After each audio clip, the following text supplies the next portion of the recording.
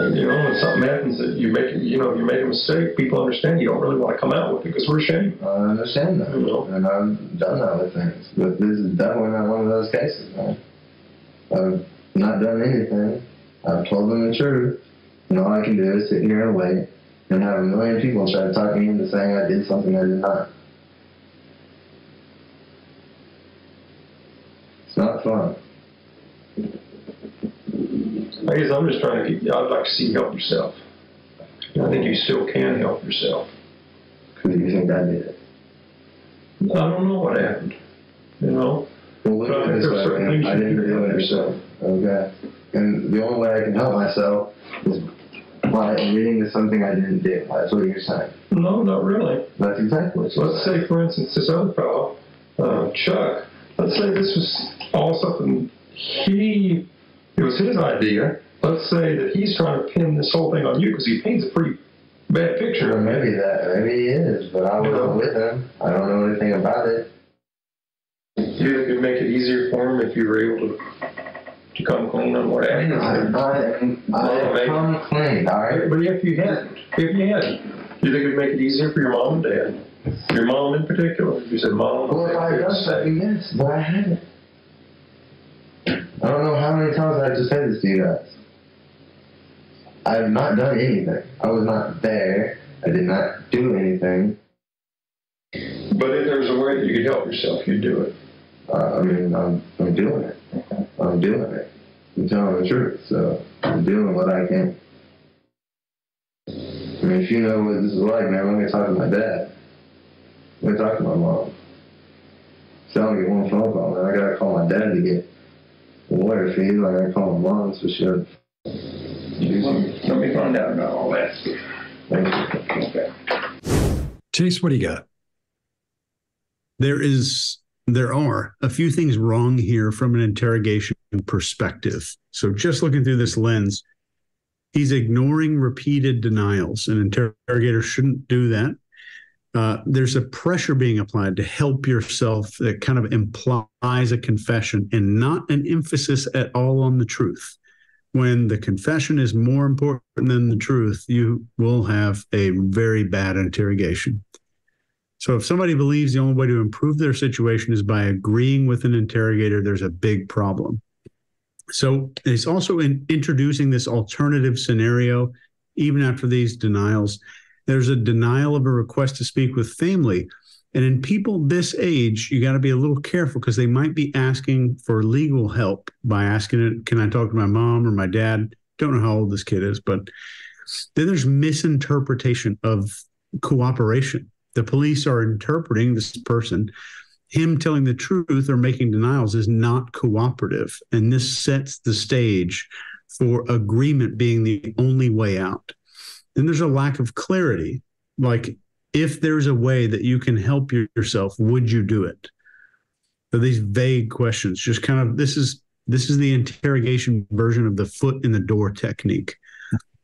And there's genuine exasperation there. He is telling instead of selling the guy that we're looking at here, the suspect. There's one point in this clip, though, that he engages in real self-soothing behavior.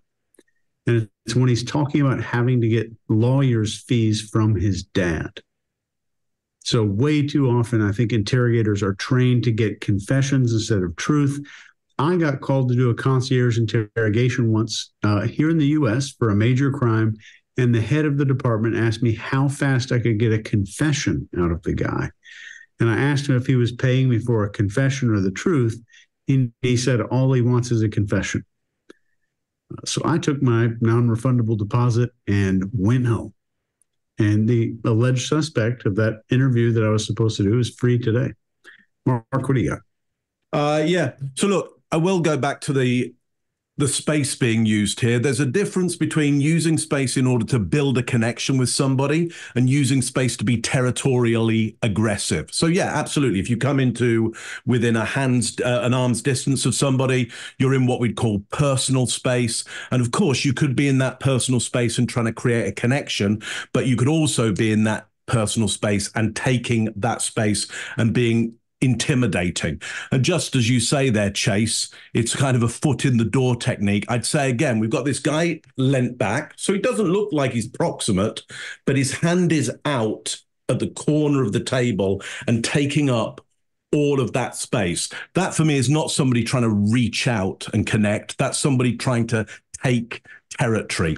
And though you might want to do that towards the end of some kind of interview or some way through it as you've built rapport, I don't think this person is trying to build rapport at this point. I think he's trying to use his status and use his weight and use the space to his advantage, not to negotiate with this other person in order to win information.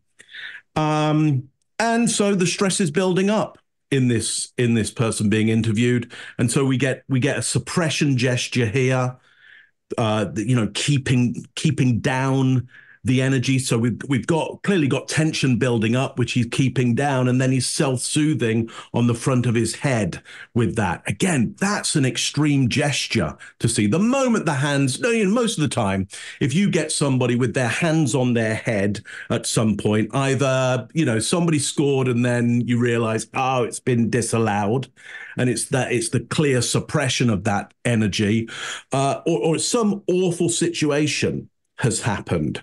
And some realization of that. It's extreme to go up here. And here we have it in this situation. So extreme territory being taken, extreme suppression going on. Again, not really seen that very much in many of the interviews that we've ever looked at. Scott, what do you got on this one?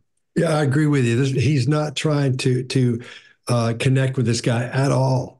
Not even a little bit. He's already decided what's going to happen, and that this guy's already guilty. He thinks this other guy has confessed everything. Apparently, he thinks that because he's going in so strong. He's not trying to do anything like that. I think we're seeing frustration. We're seeing his hands through his hair. That's we'll do that when we're frustrated as well. Trying to get heat off of us as we heat up. It is self-soothing at the same time. It's an adapter, and he's repeating the same thing over and over and over and over. I didn't do it. It wasn't me. I didn't do it. I don't know how he got this information. It wasn't me. This guy never says, then where were you that night?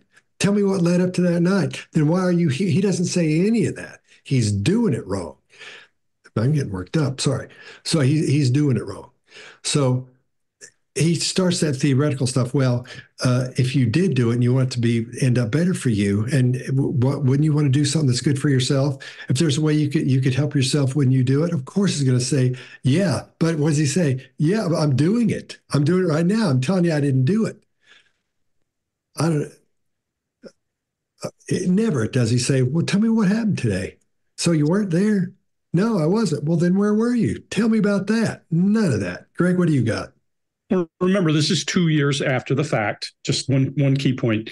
But let's list, my notes simply say read wrong. Read wrong is all this is. And that means both reads with the E, A, and the other way, because he's not reading the person sitting in the chair. Not at all. Mm-hmm. If he were, he would notice defiance, or that chin back and him saying innocent and throwing himself out of the chair almost at one point in this interview. There's a whole lot of things going on here. This is just proof you can't take a book and do this and run through the book and go check, check, check, check, and be an interrogator. It is an art form. It is not an art form for the squeamish, because you're going to fail and look stupid many times. And he's doing it really well right here in front of me, in my opinion, because what he's done is not heard a word this guy has said. So he's not reading him and he's not reading him. So let's just not say it's the read technique that's causing the problem. It's poor application. There have been many people who've gotten great, true confessions. When you're set out to get a confession and you've decided before you go in, which a lot of people who use read are before they go in, you're going to go in with a checklist mindset and a bias mindset, and that's what he's doing. This kid is defiant when he first comes up and he says, I understand that. Pretty damn defiant. And he touches his brow from stress. Well, there's a good indicator. We always say that means something. Yeah, it means something. It means he's stressed. If Mark, to your point, I guarantee you that if you didn't know me and you came in and sat down in the room and I came in and started interrogating you, you're going to feel stress, because I'm going to make sure you feel some stress to see where it goes. But what he doesn't pay attention to is where this kid's emphasis is. By that, I mean, does his emphasis with his hands and his vocal tone emphasize the same things his words are doing? Does it align? So when he touches his brow, that's one thing. He's doing gravity-defying, extended finger movements constantly. The cop, on the other hand, tries to avoid the question when he starts asking, so what you're telling me, in a beautiful summary, what you're telling me is the only way to make my condition better is to lie to you and tell you I did it. The cop does his best to avoid that, and he doesn't allow him to. And one of the things we know, I tell you all the time, you'll hear me talking about SEER because it's the most profound experience in psychology I've ever dealt with, because you're under high duress talking to these people. And you have to be careful because we're training their brain, their limbic brain, their animal brain, their mammalian brain to respond. And when a person is in that heightened fight or flight and you're injecting information, how that memory got there is not clear to them. I think about the last time any of you were in an automobile accident and how shadowy those memories are. Well, if the memory got there because somebody put it in, or the memory got there because it happened, can be difficult to determine. And he starts to inject his first piece of information to this kid under stress. He's talking about them being there together. But the kid continues. It's one message. It's congruent in its innocence. I, for the life of me, I don't know how a person gets to the point they don't look at the person they're interrogating. And look, we've all made mistakes. Everybody does. I'm not beating the guy. I'm beating the process. Somebody watching this video should have said, hey, did you notice this kid being so defiant? Did you notice? But this kid went to prison for 10 years and only was exonerated through work. I think it was an Innocence Project, but exonerated and let go from there. You should watch an interview with this kid on the morning news. He's got the most positive attitude of anybody I've ever seen. It's amazing. One of those tape replays. And, when something happens that you make a mistake, people understand you don't really want to come out with it because we're ashamed. I understand that. And I've done other things. But this is definitely not one of those cases, man. I've not done anything. I've told them the truth. And all I can do is sit here and wait and have a million people try to talk me into saying I did something I did not. It's not fun. I guess I'm just trying to I'd like to see you help yourself. I think you still can help yourself. Because you think I did it? I don't know what happened. Well, look at it this way, man. I didn't do it yourself. Okay. And the only way I can help myself is by admitting to something I didn't do. That's what you're saying. No, not really. That's exactly what you're saying. Let's say, for instance, this other fellow, Chuck, let's say this was all something it was his idea. Let's say that he's trying to pin this whole thing on you because he paints a pretty bad picture. Well, maybe he is, but I wasn't with him. I don't know anything about it. Do you think it would make it easier for him if you were able to come clean on what happened? I come clean, all right? But if you hadn't, do you think it would make it easier for your mom and dad? Your mom in particular? If you said mom. Well, if I had done something, yes, but I haven't. I don't know how many times I just said this to you guys. I have not done anything. I was not there. I did not do anything. But if there was a way that you could help yourself, you'd do it. I'm doing it. I'm doing it. I'm telling the truth, so I'm doing what I can. I mean, if you know what this is like, man, let me talk to my dad. Let me talk to my mom. So I only get one phone call, man. I gotta call my dad to get a lawyer fee. I gotta call my mom, so she'll. Let me find out about all that. Thank you. Okay.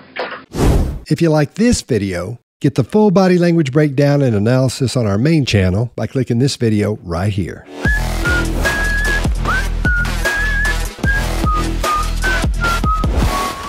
Again,